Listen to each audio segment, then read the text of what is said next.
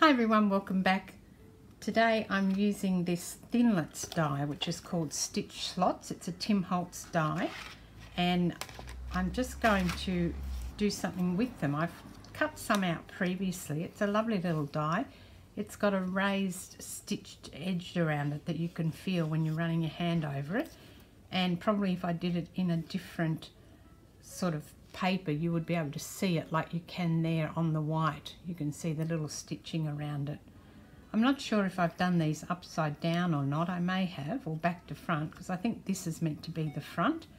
But anyway, you can't really see that stitching, and I wanted to use them and make something with them. So I've got some little tags and they will slip in there, but the problem is they're going to come out the bottom.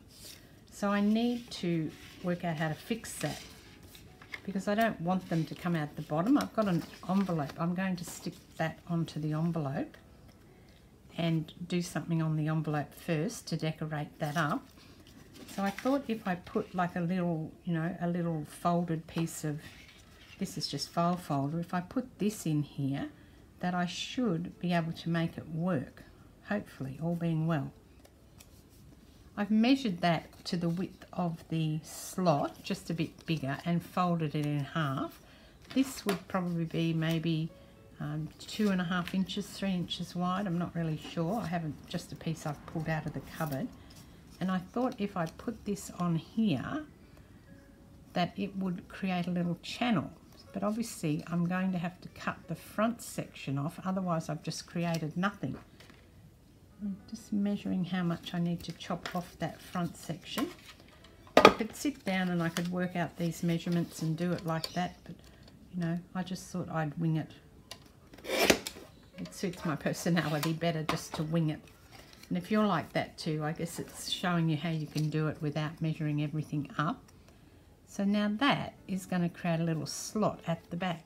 Now if I put a bead of glue along the front and a bead of glue along the back edge, I'm hoping that if I stick this on here it's going to work.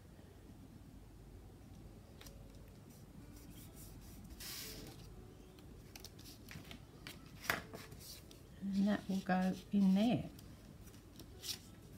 So we'll do the others and I'll see if it's, yeah, so it's not going to go in. Maybe the tag's a little bit big now, although I guess I can make the others deeper than what I've made that first one. That's probably the idea, because I don't want to go over the bottom of this, so I could have made it deeper than it is, but I haven't. And this is the piece of paper that I've got, so that I can make them all that size, so my tags would then be staggered, or I can make them the whole depth. But I'll make a couple more and see how it's going to work for me. So again, I'm just using my thing as a guide, putting a pencil mark there and chopping it off. Step 1. Folding it up in half, or roughly in half, and then putting it in here so that the top part is where it needs to be, which is on this piece here. So I'm just putting the top of this on that piece there, like that, and when I flip it back over, I'm then putting a mark on the front piece, and then I know how much I need to cut off that front piece, in order that it won't poke over the top and it won't block the hole when I go and slot something into it.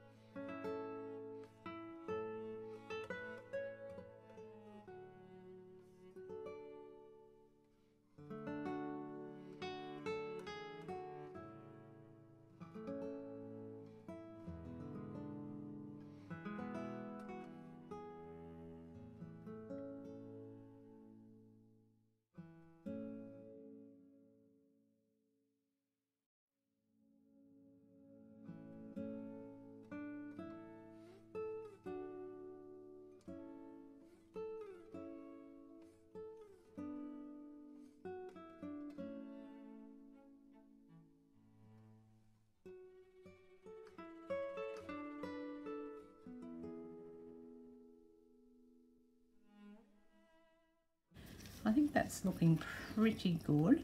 I just want to now do some other stuff onto my envelope first before I stick it on here. Just putting some glue down, and then I will work out where the paper's going to go, and I'll chop it off after I've glued it.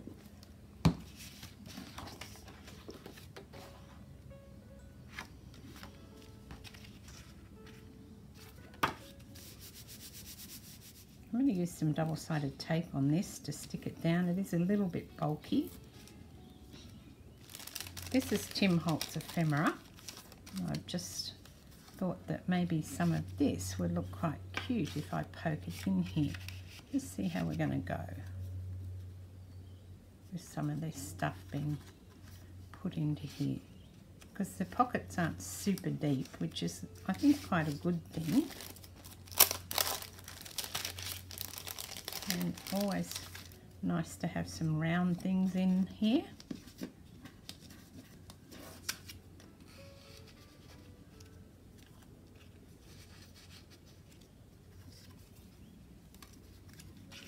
That's a bit too big, that one. That's all right. Now I need some other things for the back. There you go. I don't like this one up the top, so I'm going to change it up. Maybe put one of these big things in here. There you go. I've got a little pocket stacked full of things, and you can write on the back of these, or you can just use it decoratively.